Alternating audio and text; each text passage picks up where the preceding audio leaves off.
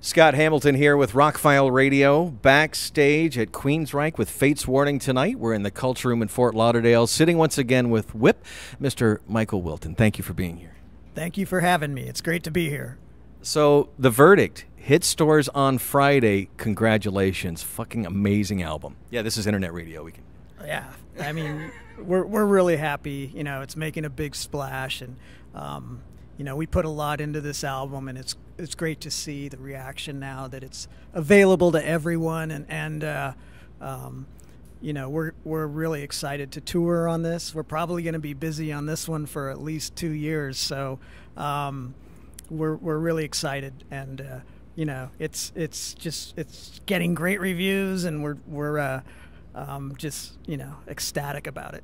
Now, you used the same production team. What was different about it this time? Because things are, I've liked all the albums with Todd so far, but this is a little more next level, a little more cohesive, a little more of the Queensryche personality, I think. Well, the inherent difference is that this one was less organized. That sometimes is a good thing for rock and roll, though. And I think that's the key. We had to kind of, we had a bunch of scattered ideas, you know, half-written demos, lyrics, riffs, and all that. And as far as the production, we had our producer Zeus again, and he kind of made sense of it all, you know. And we just kind of figured out all, you know, what ideas were the best, and you know, built the songs, you know, song by song, basically. And you know, and as you know, no easy task for Todd LaTorre, our vocalist. You know, he played the drums on this album. That was going to be my next question. Right. So, you know, as we're... I heard he was a little chomping at the bit for a chance to do this, yes? Oh, he's a great drummer, you know, and this was a, you know, a platform for him to shine. But, you know, to keep it in that bubble of the Queensryche percussion tradition. So, you know, it was very thought out. I mean, all the drum parts were thought out. It wasn't just a wham bam, you know. He didn't just get behind a kit and swing away. No. I mean, and the whole album's like that. You know, every song is well thought out and developed, because it had to be, because we didn't have any songs.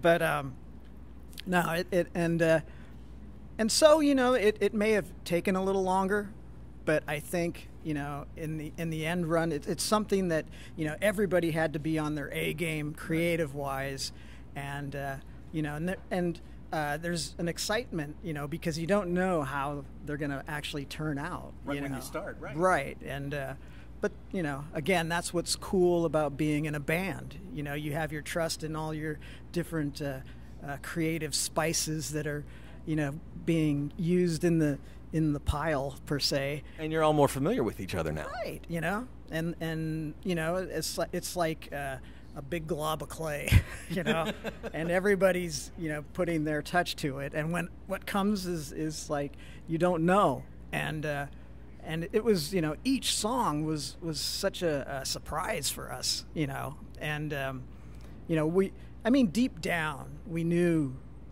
they were good songs, right, and good tunes, and you know, it's something you throw at the wall and it's stuck, right? So it had to be worth something. Yeah. So, but yeah, this one was definitely a different approach for us. What are your favorite songs? Like, we've heard a couple of the new songs during the sound check. Sounds great. What do you like to play off the new album? Well, right now we're doing the latest video that we released, Blood of the Levant. Amazing video, by the way. Yeah, thank you. And we're doing Man the Machine. We're doing Light Years. That's a big fan favorite already, I hear. Yeah, and we're working Propaganda Fashion into the set. Later in the fall, we're going to work Dark Reverie and probably Bent into the set. And so, yeah, we're really excited about it. You know, these songs were kind of motivated by touring, you know, all the live shows that you do, and because, you know, bands have to tour all the time right now. So if you have to tour all the time, you might as well write songs that are fun to play live, right? Absolutely. So that's kind of was infused in the writing process. You said this has been the most progressive album you guys have done in a long time. Where did those elements come from? Who's the big prog guy in the band? Oh, we all are. Yeah. Well, you gotta keep it interesting for yourself too. Right. So it's. You've never been a 3-chord band, anyway. No, no. 20 or 30 in a song, we do things in 6s and 7s but it's just we've always done that, and it's just it just makes the songs a little more interesting for us and for you as well. Definitely for us as well. Love seeing you guys. How is it playing with Casey? We're Camelot fans. We saw him for years with that band, and he now calls you his Reich brothers. So he's like an official touring guy. Yeah, he tours with us now. I think it's been 2 years, and he's really grasped the new songs. Fortunately, he and Todd live in the Tampa area, so they can get together and Todd can show him the drum parts. So. Now, when you guys bring some of the older songs, we heard you doing a nice deep cut from The Warning earlier during the sound check. How do you guys pick? You have such an extensive catalog now. It's really tough. I mean, this tour, the set list is based upon 50% legacy, 50% new, and it's in a 75-80 minute time span. Good luck. With our discography, Yeah, songs are a little longer than your average.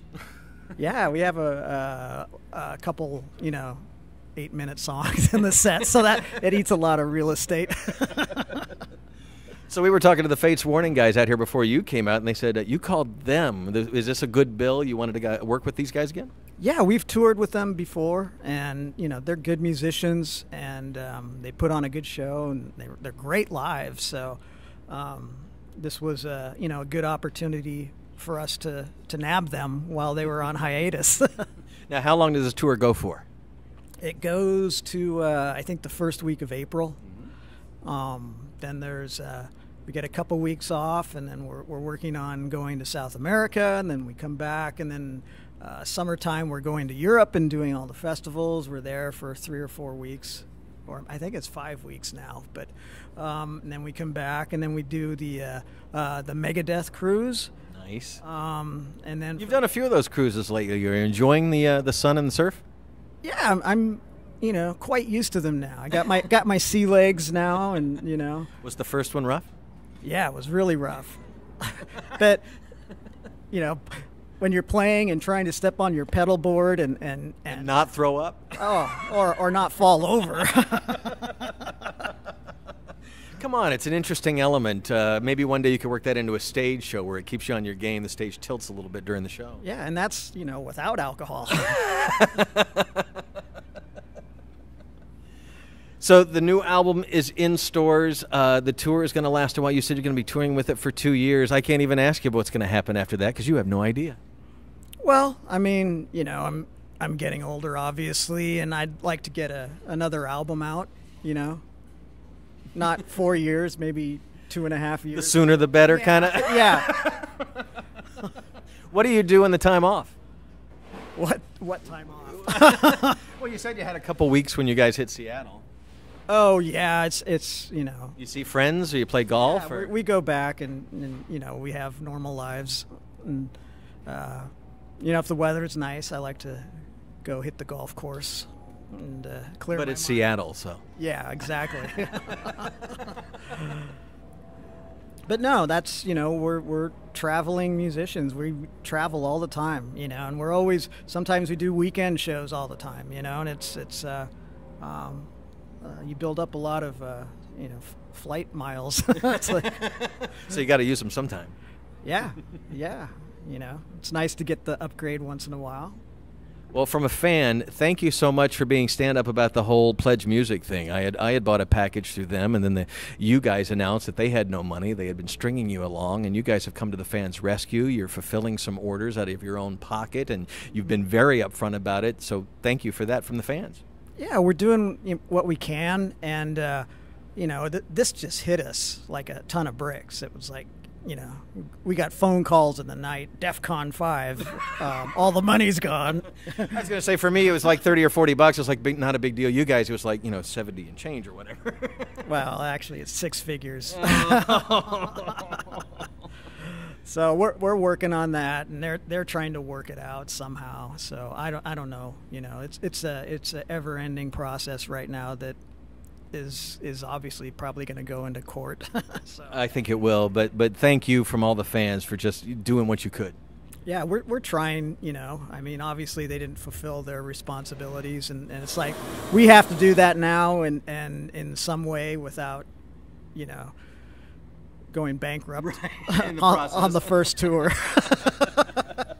Well, for the music, for loving the fans, for everything over the years, thank you, Michael Wilton, for everything Queensryche. We really appreciate it. Yeah, and thanks for supporting Queensryche. Thanks for supporting, hard rock, metal, all types of music, and especially live music.